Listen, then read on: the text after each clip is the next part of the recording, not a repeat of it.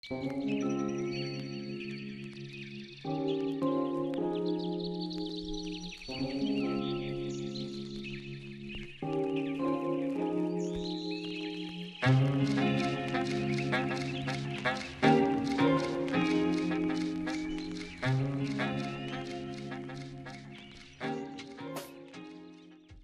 and welcome to Nature Knowledge.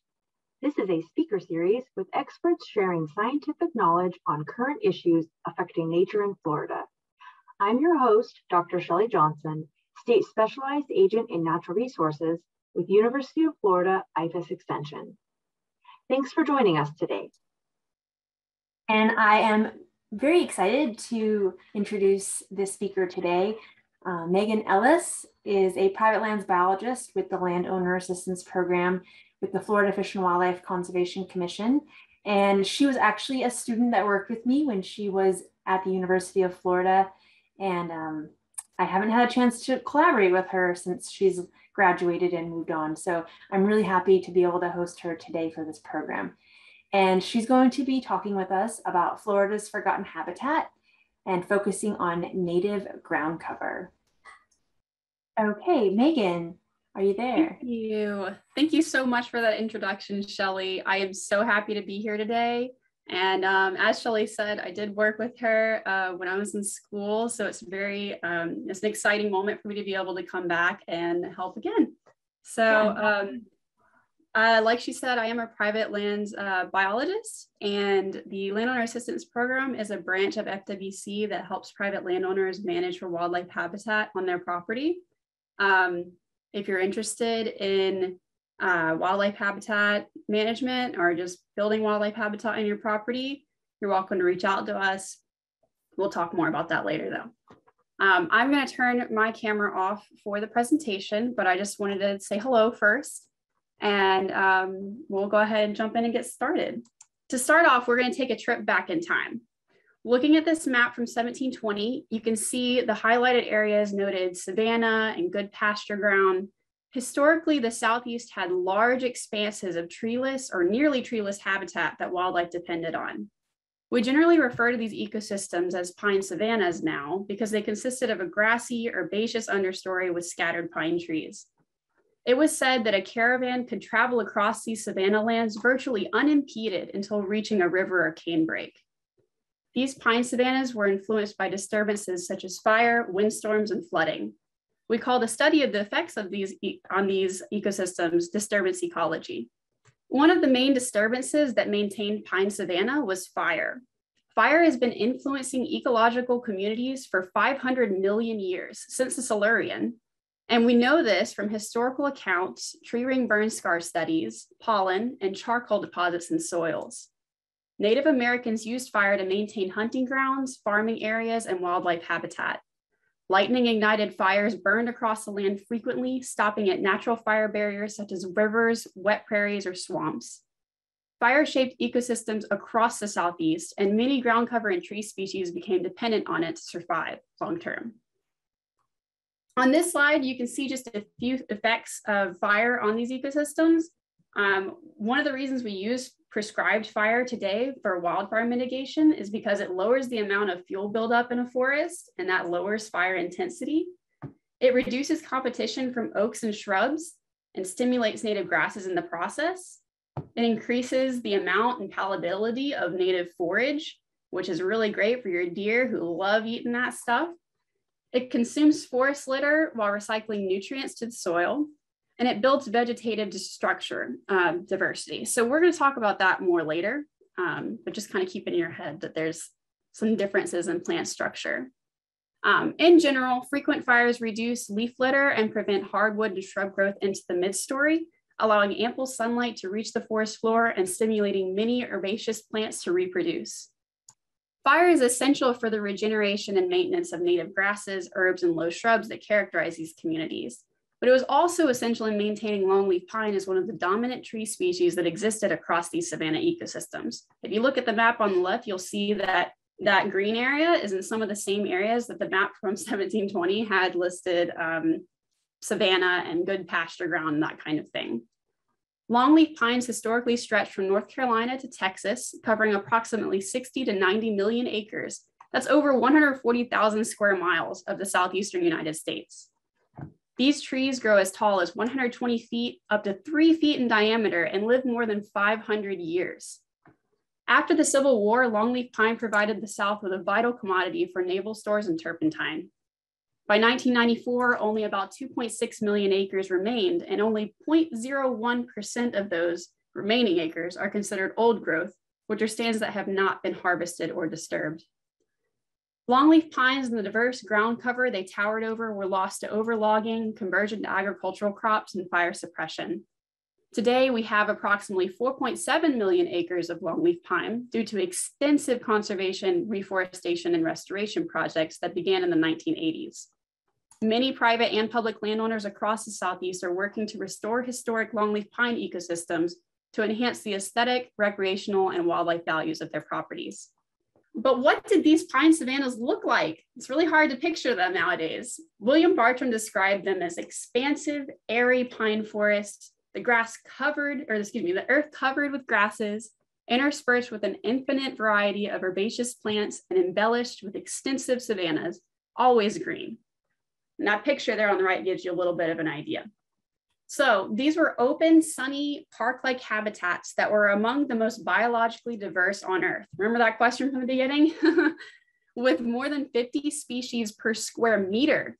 Some old growth pine savannas still rival the biodiversity of rainforests at that scale.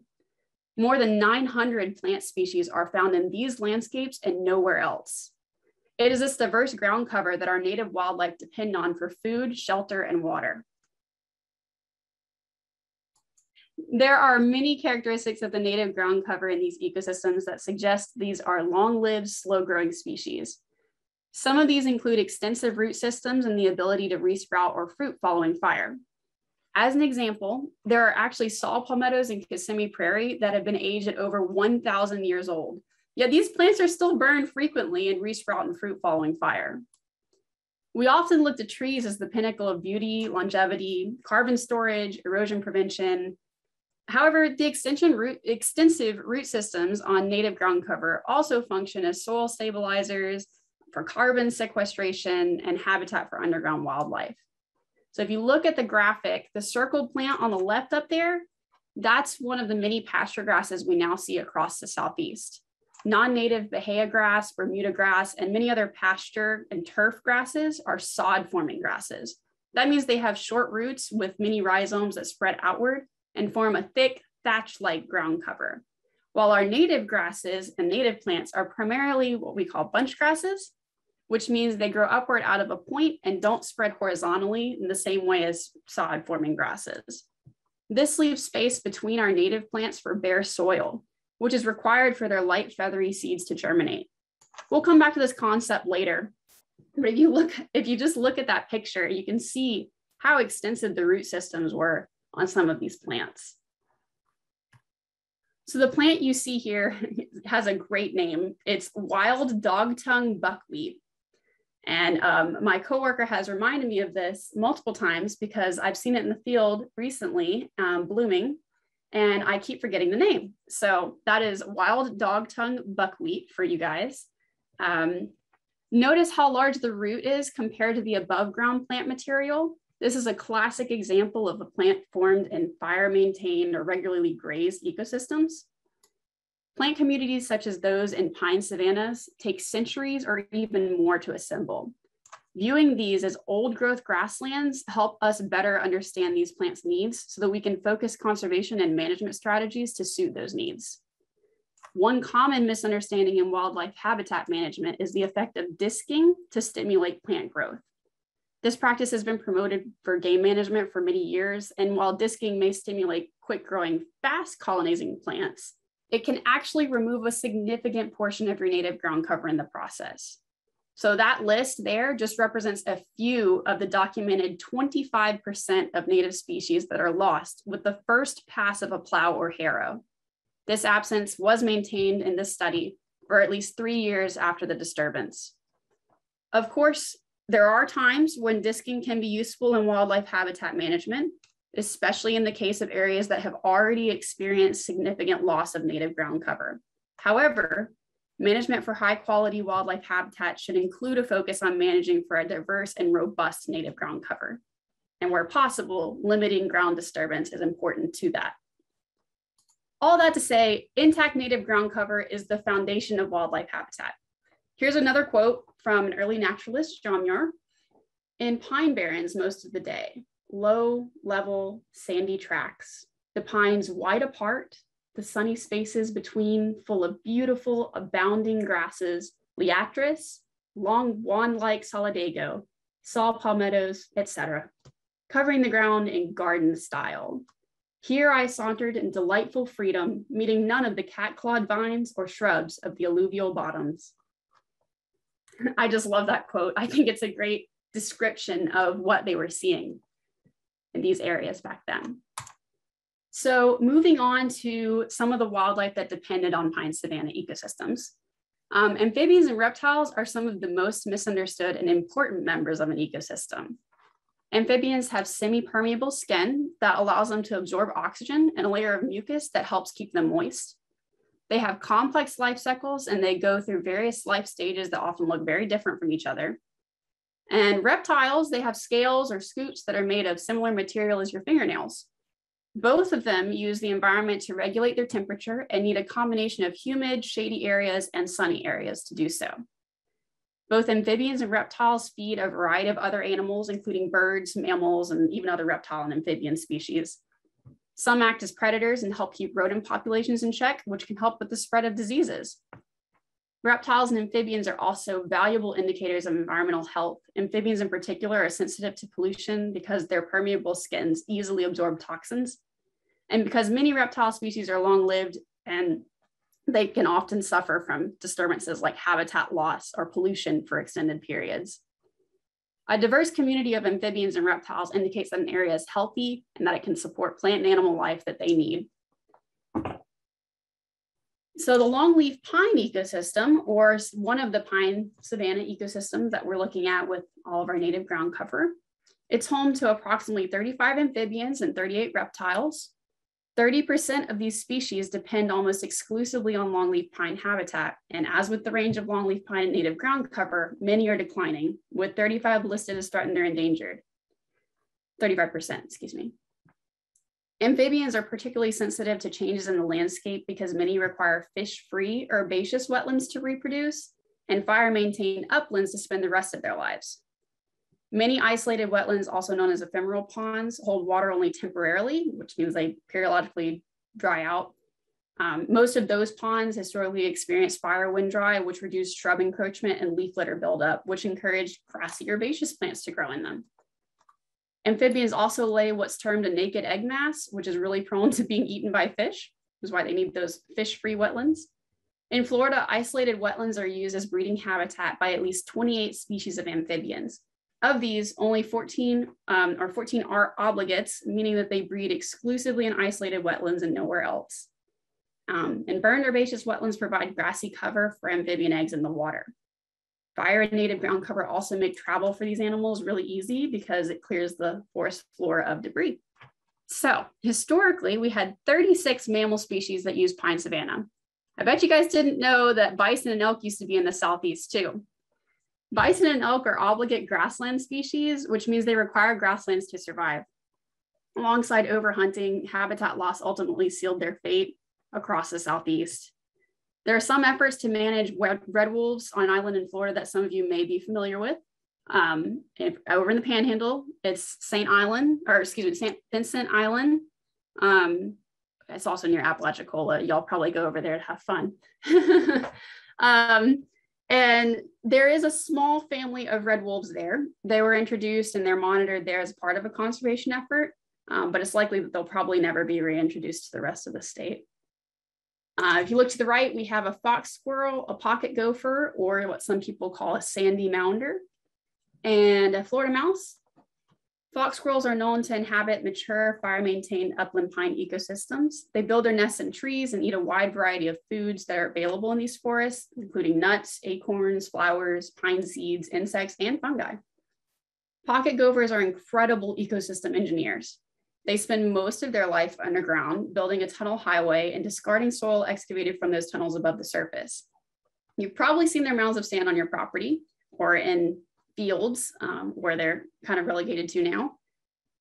As they move the soil to the surface, they recycle nutrients and potentially viable seeds that may have been buried for decades. If you check out one of their mounds, you're probably going to find bits of charcoal from fire that burned across the land decades or even centuries ago. So they're super cool little critters. Pine savannas also support a diverse bird population. Approximately 100 birds ranging from ground dwelling to canopy dwelling birds depend on habitat provided by native ground cover in a pine savanna. Just because a species is canopy or mid-story doesn't mean that they don't depend on native ground cover to fulfill certain needs. Calcium is very important to birds. Shrubs actually lock up a significant amount of calcium, whereas herbaceous ground cover will lock up much less, which means like it just holds onto it. After a fire, which consumes most of the shrubs and encourages grassy herbaceous species, more calcium is available to wildlife. And in research has shown, as time since fire increases, calcium becomes less available. One of our endangered species that depends on pine savanna, the red-cockaded woodpecker, has been documented as having higher clutch sizes for a couple years post-fire. If you look at the bottom right, you'll see one of my favorite birds, the bobwhite quail. Some of you may have grown up hearing their calls, but now find silence where they once existed. These birds are declining across the range due to loss and fragmentation of native ground cover habitat. Quail have extremely specific habitat needs for a population to survive long-term, and those needs are only met in fire-maintained pine savanna. For those who know quail, you probably know everything likes to eat them, including us, including me. Some of the last strongholds for this bird and many other pine savanna species are actually on hunting plantations that never stop seeing fire used in land management. There are other pineland bird species that are decreasing as well. Pictured here, we have the eastern meadowlark on the left and the red-headed woodpecker on the right. Both, in addition to being very vibrantly colored birds, have important roles in their ecosystem, and they're unfortunately declining due to habitat loss and fragmentation. I'll leave that up for a second so you guys can read the names.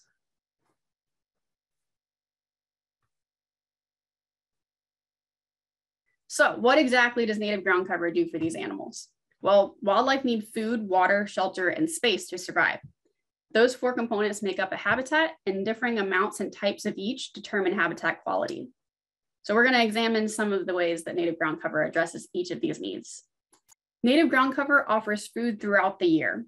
Varying flowering and fruiting times across hundreds of species allow wildlife to take advantage of different plants and fulfill different nutritional needs throughout the year. Pollinators make use of flowering plants, providing food to young turkeys, quail, and other birds. And then when seeds develop, they have access to a different type of food, and a lot of other animals join in on the feast. So let's take a look at the menu in a pine savanna. With over 900 species of grasses, forbs, and shrubs, there's a lot to choose from. Notice that each flower pictured on this page is a different size, shape, and color. When we were talking about a little bit about vegetative structure earlier, that's where this comes in. Differences in plant structure allow different sized insects and other wildlife to use them. When you look at your yard, do you see a diversity in plant sizes, shapes, species, ages, heights, flowering times? Imagine your yard or neighborhood as a restaurant for wildlife and consider how many choices they have on the menu. Diversity is key to fulfilling wildlife's nutritional needs. So in areas where oaks and other hardwoods have shaded out native ground cover, the main food available is acorns 2 to 3 months out of the year. So imagine having a single grocery store available to you. In this grocery store, it only has one shelf with 3 types of bread available for 2 to 3 months a year. And that's all the food you have access to the entire year. That's kind of what this picture on the screen is like to wildlife. So pine savanna ground cover consists of lots of legumes, more than 100 species, and they're very important. Legumes, of course, are nitrogen fixers, and they're an important source of protein for wildlife. The leaves, fruits, and flowers of these plants are eaten by many herbivores, and the seeds are important for small mammals. Of course, they are also important for birds and insects. Several species grow low to the ground, allowing very small animals access to these food items. That one. So that plant, that's our native powder puff mimosa. It can make an excellent ground cover for those looking to add some native vegetation to their lawns. And it's quite beneficial to wildlife. And if you'll click again, thank you. That one, that's partridge pea, and it's an excellent food source for quail and turkey. Shrubs. So shrubs provide food and cover for wildlife. The bottom right is one of our native blueberry species. As you can see, shrubs come in various shapes and sizes, offering food at different heights for many species. Some of the other shrubs listed here, the middle bottom, that is our native winged sumac. A lot of people see that as a very weedy plant, but it's actually quite beneficial to wildlife. Birds will use it. The one at the bottom left is, I believe that's pokeweed, and that's often found in like kind of under trees and pastures. This is where I've seen it a lot. And it's also very beneficial to wildlife, but it's often seen as a weed. The native, sorry, I can see the questions. The native blueberry plant at the bottom right, I believe, is shiny blueberry. But there's a lot of different species of native blueberries in Florida. So, if you're interested in them, you're welcome to reach out to me afterwards. So grasses. Grasses are at the center of everything. The seeds and vegetation are important food sources. They offer shelter from predators, and they serve as fine fuel needed to promote the frequent fire that maintains the entire ecosystem. Many of these grasses contain flammable oils in them, which encourage fire and help it spread across pine savannas. But the grasses burn quickly and they carry fire across the landscape instead of smoldering and holding heat for long periods of time. One of the plants here, actually, I think the bottom middle one might be muley grass, which is something that people use in landscaping, and that can be very beneficial for wildlife, and it's also pleasing to the eye. So let's look at some examples of shelter. And you may hear me use the word cover in this presentation, and today I'm kind of referring to the same thing. We can go to the next one. So well-managed sites with native ground cover offer numerous areas of bare, sandy openings. These openings serve as areas where quail, mice, and others can find exposed seeds and insects. The overstory, kind of overstory for these guys, of grasses, forbs, and shrubs give cover from predators as these tasty little morsels move from opening to opening seeking food. Look at that little guy up there. He looks pretty tasty for a hawk or something like that. Okay, so if you're a quail, you can easily travel through this grassy corridor and feed on seeds and insects as you go, while being mostly hidden from predators. So this is an example of wiregrass burned during the growing season. I took this picture last week, and the wiregrass was burned in May of this year. If this were a continuous area of native ground cover, you can kind of see with that path that I so expertly drew there, how a quail or a mouse or other small animals could weave beneath that plant without being noticed by predators and easily travel over the bare soil. You can also see some little plants here underneath the wiregrass, those little leafy plants, and those provide food for wildlife as they're traveling through there as well. Native ground cover provides young tortoises and other small young wildlife ample cover, keeping them protected from predators during their formative years. So this is another clump of wiregrass I took a picture of last week, burned in May of this year. And in this picture, I'm looking straight down at the plant, which has a burned out center. This grass with a hollow center would be a perfect nesting area for a quail or a mouse or something like that. Good native ground cover habitat includes scattered shrubs and small trees as well. Scattered shrubs and spots of increased shrubs provide increased shelter for predators and small animals when necessary without impeding their movement like a thicket of shrubs might. Fire is essential in maintaining a scattered shrub component and preventing shrub takeover of native ground cover. Places like the saw palmetto pictured here are often affectionately referred to as quail houses in some places. Okay, finally, let's look at water. I know that's not a picture of water on the screen there, so you'll see why in just a second. Quail, mice, tortoises, and all of our native wildlife get most of their water needs through preformed water, which is water contained in vegetation, seeds, and insects. A habitat with robust native ground cover fulfills the water needs of all native wildlife, or at least almost all. Our amphibians do need isolated wetlands and that kind of thing to reproduce. So if native ground cover is so important, where has it all gone? Much has been lost to fire suppression, soil disturbance, conversion to agricultural crops or development, and invasive species. If you look in that bottom right there, that's Kogan grass. And that is one of our worst invasive species. And as you can see, it's taken over that entire pine stand.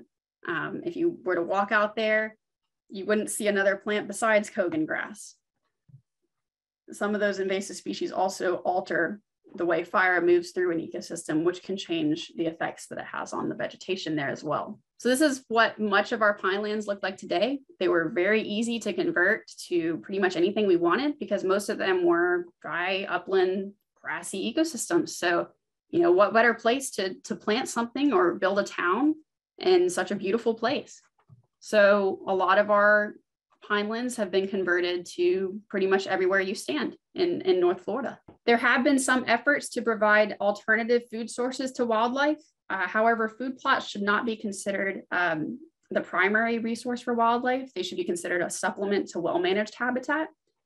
Careful consideration should be given when considering developing a food plot because the placement of these plots could destroy native ground cover that may still be recoverable. Many old pine savanna sites have been converted to improved pasture. These areas are often a monoculture of non-native grass, like the Bermuda grass and the Bahia grass we discussed earlier, with scattered invasive species like tropical soda apple or Kogan grass or smut grass. Recall that one of the most notable features of our native ground cover is that it does not form a thatch or a sod-like cover.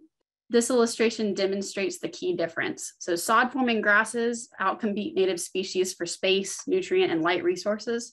They block native seeds from being able to reach bare mineral soil, which prevents them from reproducing. They kind of act similar to invasive species, crowding out and replacing native ground cover over time. And it's very difficult to establish native ground cover in a place that's been converted to an exotic pasture grass. So what can you do? Well, you can plant native ground cover and you can plant pollinator plants in your landscaping. If you have a larger property, you could do sections of it like along roadsides or power lines. If you have planted pines, thinning your stand early so that it allows sunlight to reach the floor. And if you can get prescribed fire on your property, that will stimulate native ground cover. For pines, again, if you manage on a long rotation, so you are thinning early, but then growing those trees for a very long time instead of growing and cutting them all down at the same time and repeating the process of planting and cutting everything. If you manage for a longer rotation, it can help. If you plant longleaf pine over slash in areas where it's appropriate, slash can be appropriate in wetter sites. Longleaf pine can do anywhere from a slightly wet site to a very dry site. And those will favor native ground cover because their pine needles will help carry fire easily and that you can burn them more easily as well than other pine trees. If you plant at lower densities, you're allowing more sunlight to stimulate the ground cover as well. And like I said, use fire where possible, leaving snags or dead trees on your properties. Those are fantastic homes for everything from reptiles and mammals to pollinators that will nest in those. If you can create an opening on your property or even use this, like I said, the side of your driveway as an opening and maintain some grassy cover there, something that will actually grow up and be tall enough for wildlife to have some cover in, that can be helpful. In cases of using herbicides, especially when planting pines or planting anything, try to target woody species because those are the ones that are going to take over your pine stand, whereas your native grasses and forbs are not going to cause any problems for them. So you want to be selective in using herbicides when you need to use them. And then, of course, learn to identify and control or eradicate invasive plant species anywhere that you are. Because even if you just live in town, if you have an invasive species on your property and somehow it's able to go from your property to a natural area, then that natural area is now affected by something that could completely ruin the native ground cover. So if you have any Kogan grass or kudzu or some of the pretty bad ones on your property, it's really good and helpful for the whole state to manage those. And burned herbaceous understories have also been proven to have significantly higher insect populations than unburned areas. And of course, Insects are an invaluable source of protein for young quail and other birds. The last few slides that I have are some examples of ground cover restoration on properties in North Florida. Some of these sites just, hadn't had management for a while, and the landowners came in, they said they wanted to improve wildlife habitat. So they did. So here's what they did. This is on a flatwood site, which is a site that sees some flooding occasionally or some wetting of the soil, and would have historically also seen fire. So don't underestimate the potential seed bank on sites that haven't been converted to row crops or improved pasture. If you see there, that's the same property. All they did was mow, cut the vines, treat the vines to make sure they didn't come back and take over again. And then they did one dormant season burn, and there you go. You've got some native ground cover coming back. So here's another one. In fact, the next two examples are from the same site. So for these, it's a pretty drastic difference. If you keep an eye on the two reference trees in both of these photos, it's without those trees, you probably wouldn't believe your eyes. Isn't that just gorgeous? Look at all the ground cover that came back and all the flowering plants that are there now. The treatments done to that property included mulching the laurel and water oaks, leaving some of the live oaks and turkey oaks and that kind of thing. Treating oak resprouts to keep them from coming back in full force and taking over again. And then 3 May to June burns. And I believe those were annual, like one after the other. Pretty amazing stuff there. So again, this is on that same site, different area. Notice there's a few flowering plants in this area because there's a little bit more sunlight in this area. So there's some kind of scattered out there.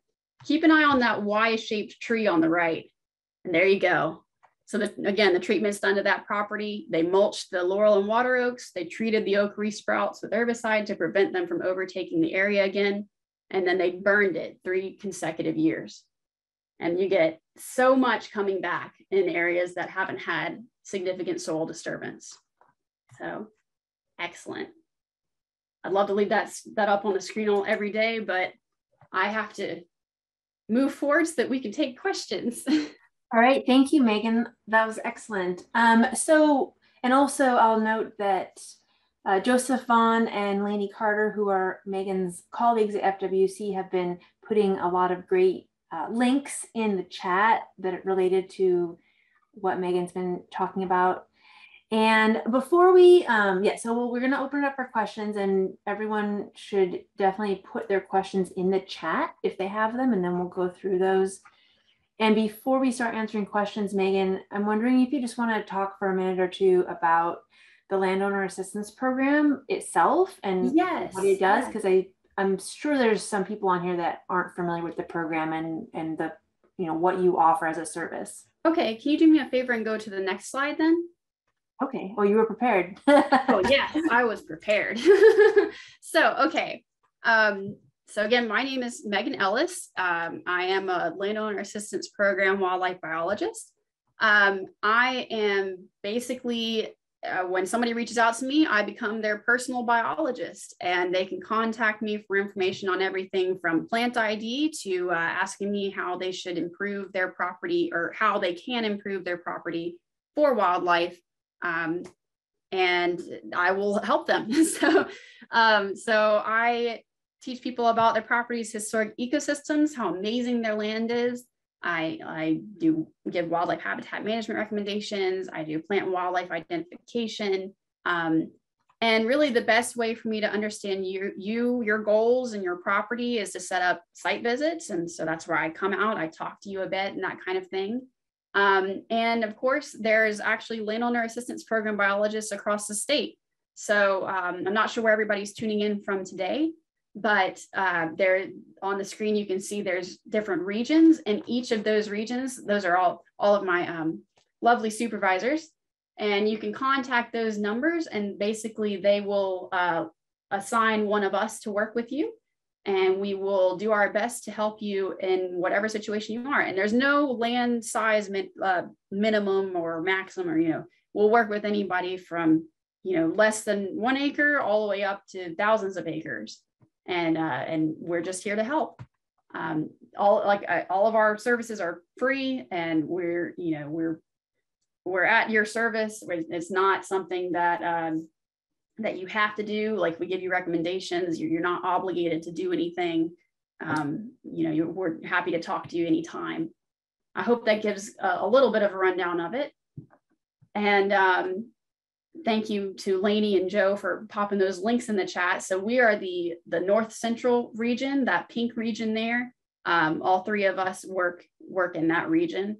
So if you ever contact us and you're from one of those pink highlighted counties, then you'll probably get to talk to one of us. If you call one of the other ones, you'll get one of our other lovely biologists.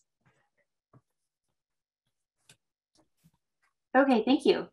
So I'm going to stop sharing the screen unless there's any other slides you have hidden that you want to share. That is all that I have.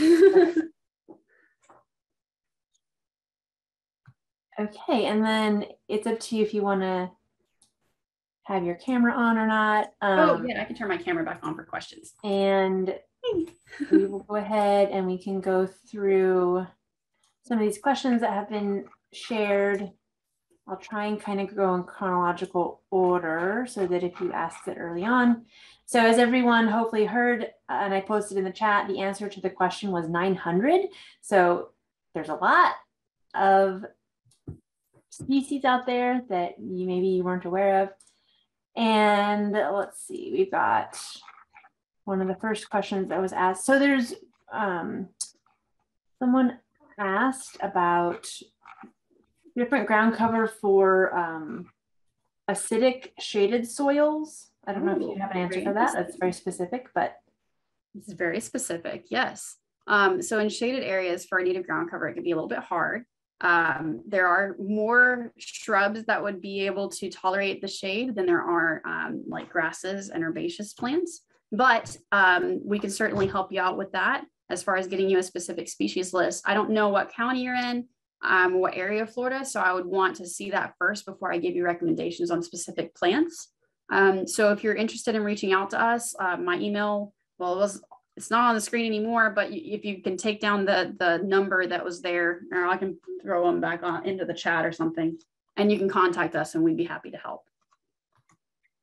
And actually on that note, someone else asked about, I don't know what resources are available maybe on the FWC website or elsewhere about a list of different plants that people could not on our website, but there is a fantastic place that you can go, and that is the Florida Native Plant Society website. They actually have this really cool, nifty little tool that, Lainey, can you grab that really quick? I'm trying to grab it, but mine's not working.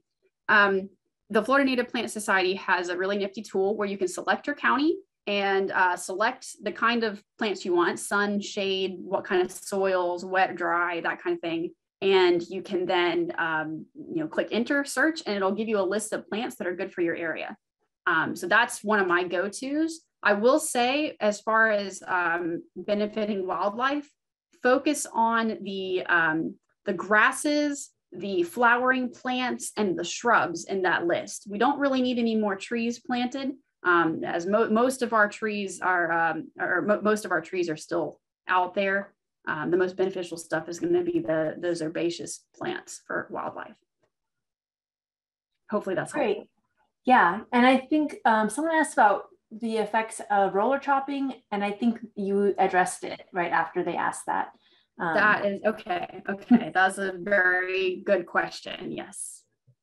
I'm not sure. So this question from Michael: does the BT in mosquito dunks, if used in fish-free ponds, adversely affect native amphibians? I'm thinking about residential native plantscapes. Okay, I'm not really sure about aquatic chemicals that are used, or what. I don't even know what that is. I'm sorry. I don't either, to be honest. Maybe someone else on this call does. It's not my wheelhouse, but if you want to contact us, I can find somebody and get you the information for sure. Or at least as much information as we have. There's some things that just haven't been studied yet, and we're still learning. So, we do the best we can with the information we have at this time. Okay, so this question was, I think they directed it to, they sent it as a direct message, but I think it was meant for everyone. They said they have 90 acres south of I-10 and they cannot burn. So their plan is to mow once a year in the dormant season. Is that a good plan? Yeah, so I don't know if you have pines or not, but mowing is an excellent way to promote wildlife habitat if you can't burn. One of the ways that you can make mowing better is to actually mow in strips and leave some cover for wildlife. You know, if you just do one pass and then you leave a strip of unmowed area and then you mow another pass. And then if you do that on a rotation, you get what's called rotational mowing. You'll mow a strip this year and skip a strip or skip 2 strips and then mow another strip and then skip 2 strips. And then the next year you mow the one next to it. You end up with a vegetation height that is staggered.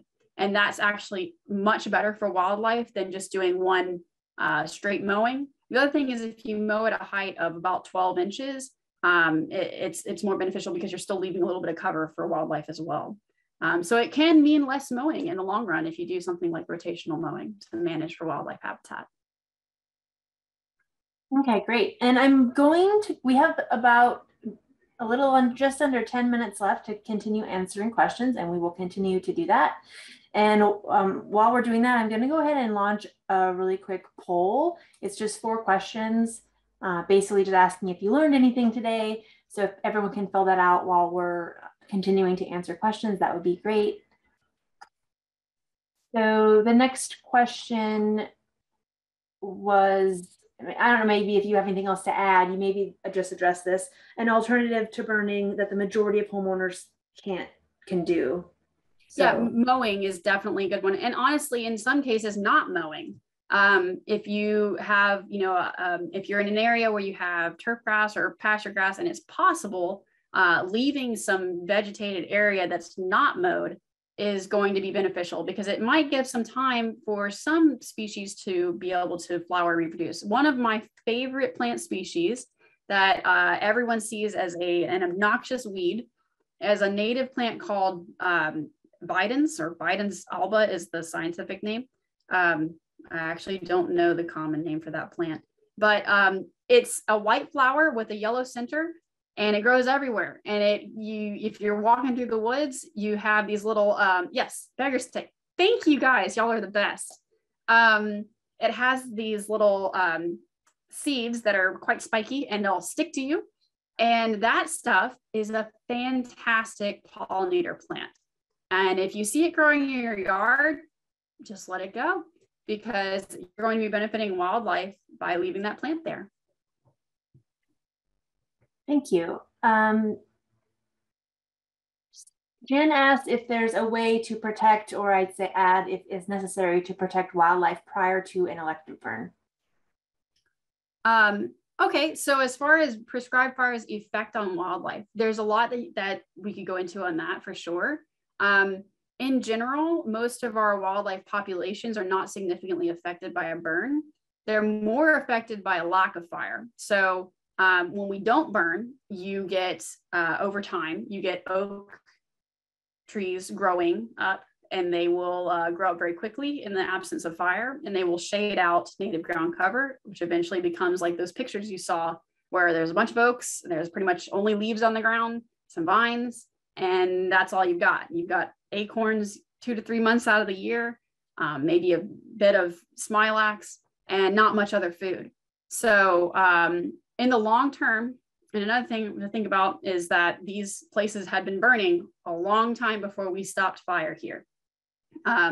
These wildlife had survived under those conditions for quite a long time. So without fire, you actually lose a lot more species than you gain and then you protect.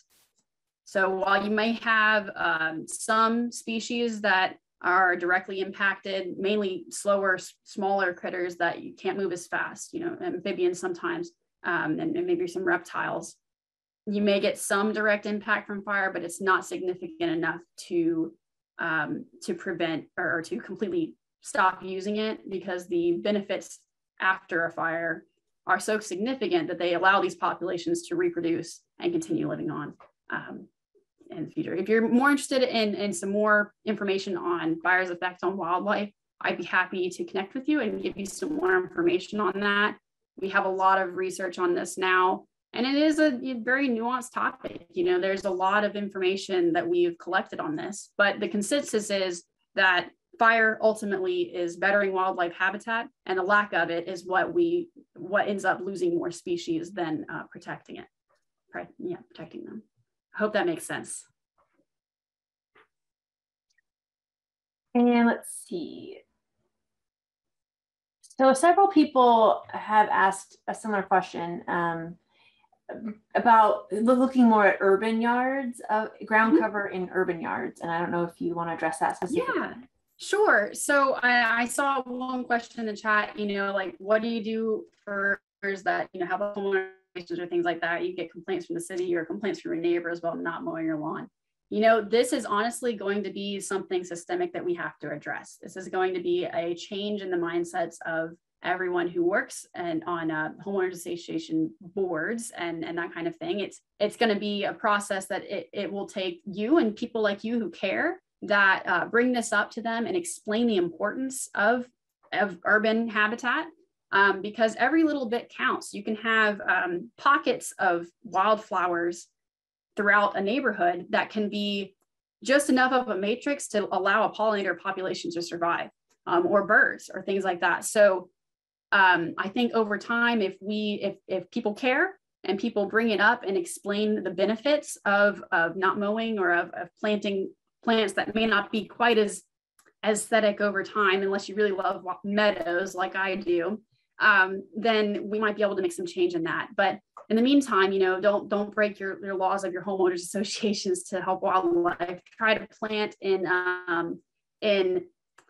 designated areas. There's a great website for this actually, and more resources, and you're welcome to reach out to me. But Florida Friendly Landscaping is a fantastic online resource for planting your yard with native plants and Florida friendly species. And of course, I'm happy to look at where you live and give you a list of plants as well that are pretty plants that you can still plant in a landscaping fashion that will benefit native pollinators and wildlife.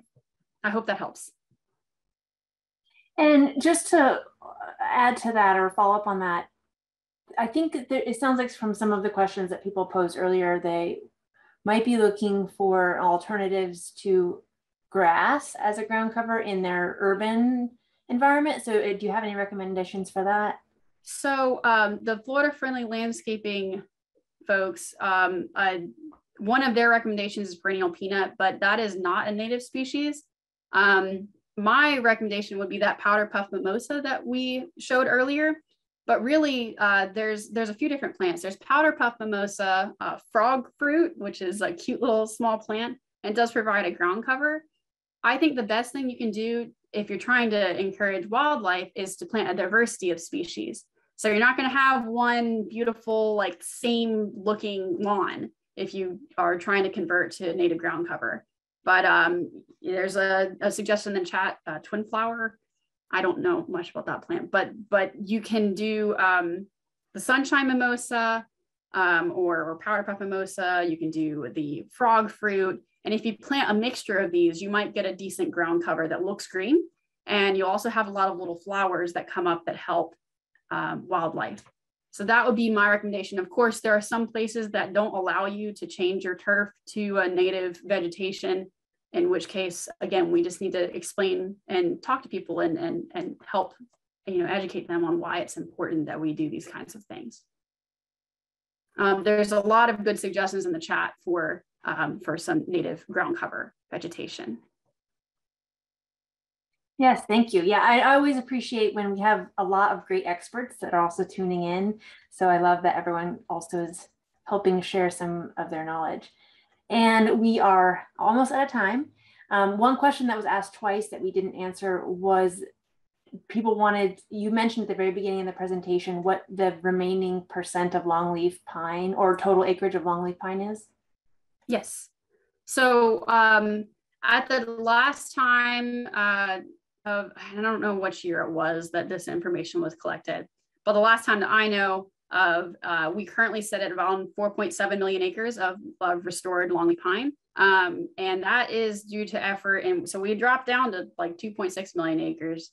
Now we're back up to 4.7. So originally from 60 to 90 million acres. So we have increased, and that has been due to the work of private and public landowners. There's a lot of private landowners that have been helpful and really important in that process. And so that's why I'm here. And so in case there's any private landowners out there that are looking to do that kind of work, I can hopefully help you reach that goal and improve wildlife habitat. All right, thank you, Megan. Any final things you wanted to mention that you didn't get a chance to mention? We are at the last minute. I think I'm sure there's a lot, honestly, but what I would say is just reach out to us. Like I said, we're happy to help. We have amongst all of us, there's a lot of knowledge and a lot of different backgrounds. And if one of us doesn't know something, I certainly don't know everything. We'll certainly find you somebody that knows it, or we'll look into what the current research is and see what's going on and see if we can find more information for you. Great, thank you, Megan. That was excellent. And I did put the link in there to the Landowner Assistance Program website. So hopefully that it has the information people are looking for as far as contacts on it. And I appreciate everyone being here today. We will be back in October on the 21st with a talk on bats in Florida. And then in November on the 18th, the topic will be invasive reptiles in Florida. So I'm looking forward to both of those. And I appreciate everyone being here. And thank you very much, Megan, for the excellent presentation. Thank you all. Thank you all for coming.